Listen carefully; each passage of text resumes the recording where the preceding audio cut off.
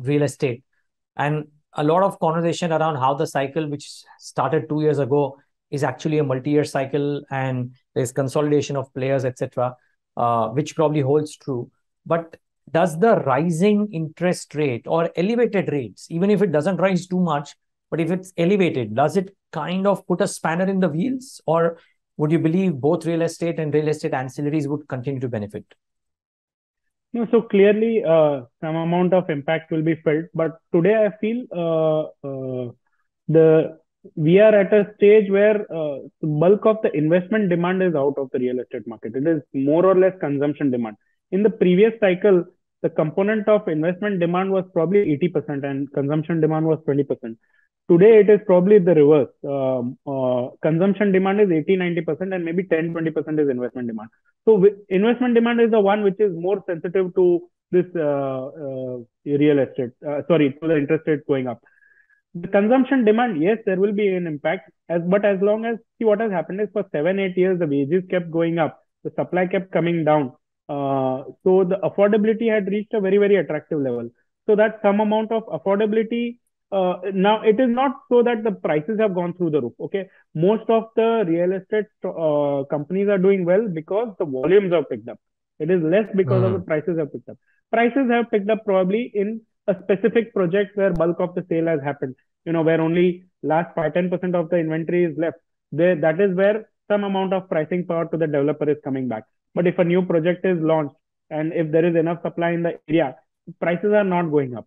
But if a good product is being offered to the market, there is a demand for it.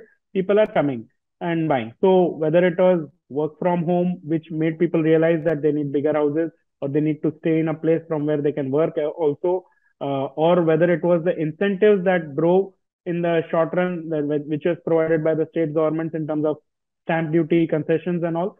The demand has stayed up now good 4-6 quarters after those concessions have also gone away, and while those COVID concerns have also gone away. So demand has sustained, and actually the festive season is up ahead of us, and I believe even for real estate, this festive season will be a good one. So I don't think for us, the repo rate has probably gone from 4% to 5.5%. Maybe it will go till 6% also. But the home loan rate had probably gone down to 6.5%. Today is probably at 7.5%. So you're not going to postpone your decision to buy a house because you're paying 1% more EMI.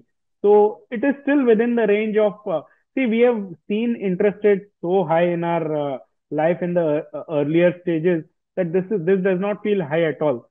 We have always been used to it. I'll just give you a perspective. I was in US 3 months back. Over there, the home loan rates have gone from 2% to 6%. That's a real pinch. That is something that pinches. For us, it has gone from 6.5% to 7.5%.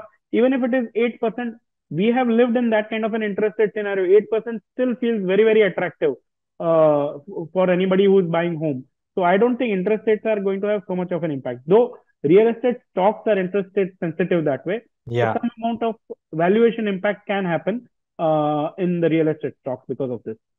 Got it. What about ancillaries though? Because they have enjoyed a really good momentum the last couple of years, Ravi. Some of the good ones are again priced very punchy. You may have existing investments, which is fine. For people, if you are to deploy fresh money, would you find opportunities in the real estate ancillary space? Absolutely. I think real estate ancillary is a far better way to play the real estate theme than the real estate developers.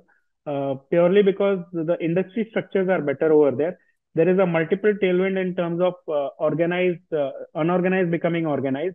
So the larger and the stronger guys are gaining more market share. So that is leading to consolidation. That is leading to some amount of pricing power being better than your returns are going to depend on the absolute size of the industry, how much it is growing, what is the structure of the industry, and which player you have bought into. So from that point of view, see, no one real estate player can ever be a leader. Even the leader will never have more than 5-7% of the entire real estate market. While it is possible that in a building material space, one particular player can have 30, 40, 50% kind of a market share. So, and that kind of a market share gives you dominance in the market, which a real estate developer will never have. So from that point of view, the industry structure is far better in building materials than the real estate developer.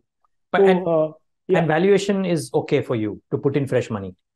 yeah, so in fact, valuations have corrected recently because a lot of that was driven by the raw material price increase. And now raw material prices have kind of a dual effect.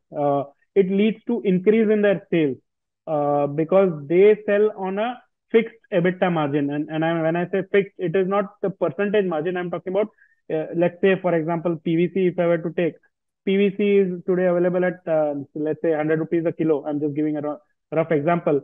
If the price goes from 100 rupees a kilo to 120 rupees, it leads to an inflation in the sales. At the same time, the margins compress because you're still making 10 rupees. Just an example, 10 rupees per what you are making on 100, now making 10 rupees on 120. 120. So your absolute EBITDA still remains the same, but as a percentage, it has gone down. Now, in a falling scenario, when the 120 comes back to 100, instead of 10, you are going to make 10 rupees on 100 now. So your margins optically look like they're expanding, but what is happening is actually it's your sales that is compressing.